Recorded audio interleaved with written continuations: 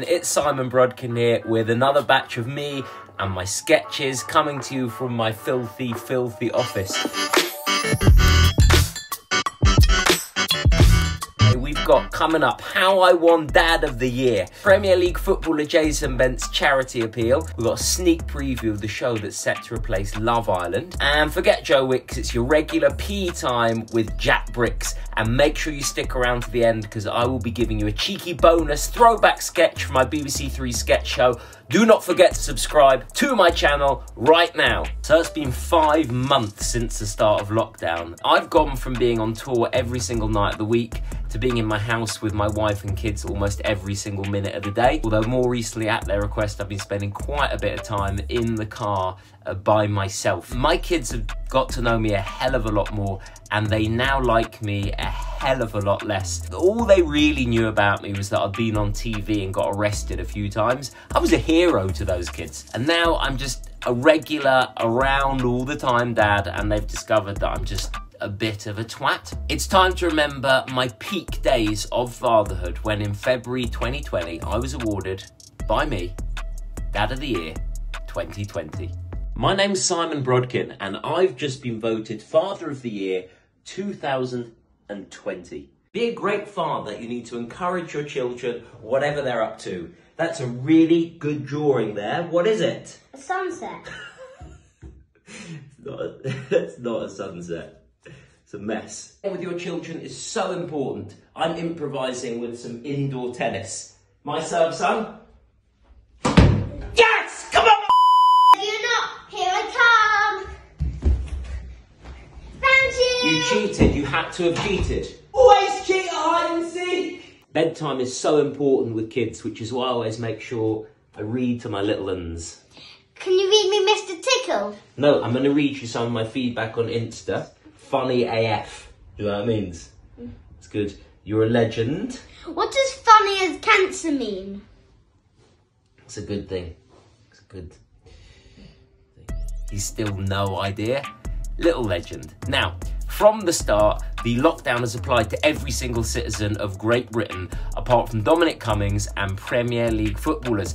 We had Aston Villa's Jack Grealish, one of the first to get rumbled for partying, and then panic spread throughout the Premier League as rumours emerged that players might have to take a pay cut. One man had to do something about that, and that man was England and Premier League legend, Jason Bent. As we all go through this terribly difficult COVID-19-20 season, please spare a thought for Premier League footballers. We've just been asked to take a pay cut. So I'm asking you to please give generously to Jason Bent's Panama bank account appeal, especially old people who've got a load of savings and nothing to do for months. Just one of your salaries can help one of us have our car painted gold. We want to raise 6.4 billion quid by Tuesday.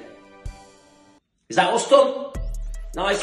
Right, I'm off out on the lash for Jack Grealish. Come on, lads. Please give all you can right now. More from Jason Bent next week, so make sure you subscribe to my channel right now to catch that first. So, COVID has put a stop to so many things, but maybe the biggest blow of all to the British people has been no Love Island. In a Simon Brodkin Show exclusive, here's the show that is set to replace Love Island. We put 25 good-looking twats on a tropical island and watched them fuck each other to death. Welcome to Fuck Island. I fucked Bradley, Danny, Andy, Michelle, Charlie and Niall, all dead now. I can't wait for tonight's Death Fuck Challenge. I'm going in the sex pit with Luca. So hot, I'm definitely going to fuck him to death. Oh my God, I got a text. You've got to fuck 3 people to death in the next 15 minutes or no food for a week. Oh my God, I'm going to miss this place. Guys, who wants to fuck? It actually took TikTok 22 minutes to pull that from my account. Two people in particular have had a blinder of a pandemic. You have Captain Tom, the 100-year-old war hero who walked around his garden to raise 33 million quid for the NHS, and self-taught PE instructor Joe Wicks, who jumped up and down in his living room to raise $500,000 for the NHS, and by the looks of the new mansion, he's just bought himself 32.5 million quid for himself. Well, here's his less well-known but more physically capable counterpart. It's the legend Jack Bricks. Jack, you can do it. Hey, right there, I'm Jack Bricks. Oh my God, so yesterday I done this thing like PE for everyone and stuff, and then it just went nuts, which is mental. So I'm just Jack Bricks. Please like me, subscribe me, all that sort of stuff. So it's just gone crazy. I can't believe how many books I'm gonna sell. I mean, how many kids are like gonna get fit in that? So this is just mad. This is my house. How mad is that? This is just me. So today we're gonna do arms, then these things, I think, and legs, which is the sticky bits underneath the shorts, and just up and down, up and down. If you feel thirsty, have a drink.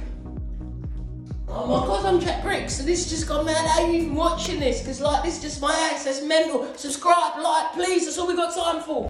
Do not forget to buy his book. Now, a fair few of you have been reaching out to me on my Insta and on my Twitter and asking where they can get hold of the stuff from my BBC Three sketch show, Well Funny People. The answer is right here. I'm going to be feeding them out on the Simon Brodkin Show every single week, and it's time to throw back to the man who makes cooking so much more straightforward. Who needs veg when you've got biscuits? South Shield's answer to Jamie Oliver is Geordie Chef in his Geordie kitchen. Today I've got the in-laws coming round and I really want to cook them something special. So I'm gonna be serving up duck à l'orange made easy.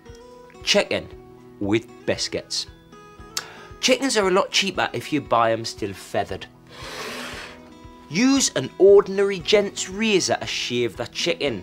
I'm using a Gillette Mach 3 with Boots' own brand foam, or if time's not an issue, use Veet, formerly known as Imac. Now, over here is one I shaved last night with my cousin. I like my chicken really succulent, so I'm gonna massage in about 5 kilos of butter. Now, you didn't need to focus on expensive cooking equipment, and instead of using a roasting tray, I'm using a hubcap.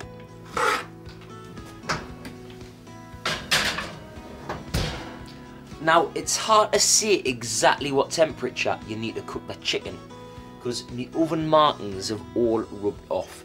But I recommend pointing the knob to the bottom of the washing machine window, or if you're cooking a particularly big chicken, I'd point the knob to the middle of the window. Cooking times may vary depending on the size and position of your washing machine. Now let's start preparing the biscuits. The biscuits that go by far the best with chicken are chocolate fingers. I really like chocolate fingers, so I'm gonna use 15 boxes. Once the chicken's done, pour off the excess butter. That'll condense nicely into some delicious chicken butter. There we go. I want the meal to have a real wow factor, so I'm propping up about 50 chocolate fingers either side of the chicken to make this a chocolate finger tent. And the remaining 750 chocolate fingers I'm just gonna put in a bowl to serve cold with the meal. And there we gone. I hope the in-laws are gonna be chuffed. That's duck à l'orange with a difference. Chicken in a chocolate finger tent with cold chocolate fingers.